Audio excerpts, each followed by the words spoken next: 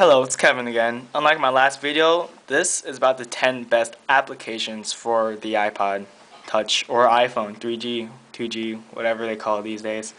So basically these aren't games. Okay, let's start off with AIM. I spend my life on AIM, so this is pretty good applications. Oh, do you see this? Someone just IM'd me. I'm just that cool. Okay, maybe not. Let's see. You can scroll through your buddy list like that, kind of like this thing. Hey, this guy named Kevin, he's such a fag. Let's type that. Yeah, I suck at typing. What's auto change? So basically, you just type it and send it, and he replies. My God, he called me a fag too. So that's about it. And you can look at your info, IMs, favorites. On to the next one. This application is called Remote. Like it says, it's a remote for iTunes. I don't really see any use in this, but it's just damn cool that you can like control your computer with your iPod. There's no really practical use. Alright, let's test it out. Let's play, what's a hot band these days? Kanye West, I guess. So basically you go to this thing, select the song you want to play, and it plays. And if you can hear from my speakers in the background, it's playing right now. And you can pause it, play it, you can mess with the sound, you can DJ. Yeah. So basically it just controls your iTunes. Okay. Next application, Google Earth. I remember like when I was little, I thought Google Earth was like the most amazing thing ever. You could like spy on people. Or just find your own house for the hell of it. It's pretty cool. It takes a long time to load. So basically it's just like Google Earth on your computer. Pinch to zoom in. Let's go to my house.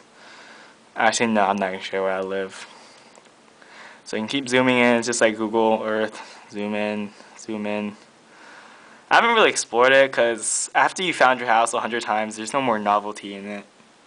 So you can just explore this forest or whatever I'm looking at on Google Earth, and you can go around the world, so forth.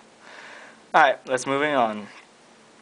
This application calls Facebook. For all you who don't know what Facebook is, it's a social network something. But yeah, I'm a Facebook whore, so I love this. So you can check your notifications, stalk people, do what you normally do on Facebook with this. And this is a camera button, but I have an iPod Touch, so I can't really use it. Okay. Next one, Fring, or whatever you call it. This is cool because you can call people using this. But I'm not going to show you my number because like that's bad. You can like call me. But I'll show you that I can call people. Okay. Okay. Let's call it. Check this out. Whoa. Whoa, what is this? A phone call? Hello? Oh my, it's working. See? Oh, you didn't see my phone number right there. But yeah, this is just to prove that it works. So, let's move on.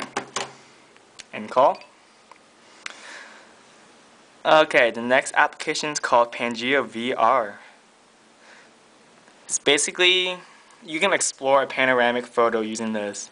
A 360-degree panoramic photo. Let's go to Japanese panoramic because it's just cool.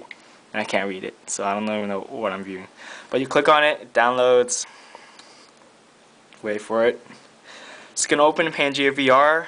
Basically, you can move around 360-degree photo. 360-degree, amazing, huh?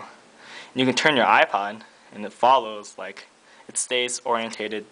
It's kind of slow. See, if I spin like that, it's really slow. But you can zoom in, pinch out, zoom in, pinch out. Everything to do with the photo, and you can like move it. It's pretty cool. Okay, next application that was free.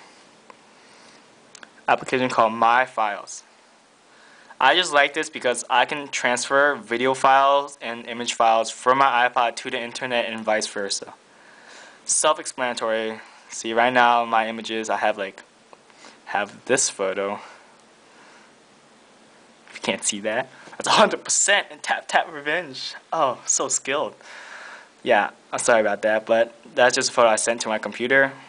Alright, let's move on. This application I find pretty useful, you know. My name's Kevin. Hello. See, you can just bring this around, people know your name. It's that simple. It's amazing. Something free can do that much. Simply astounding.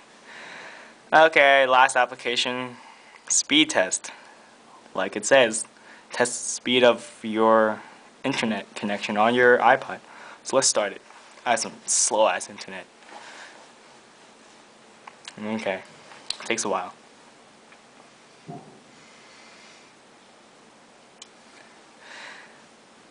Okay, 50% done. And it's finished.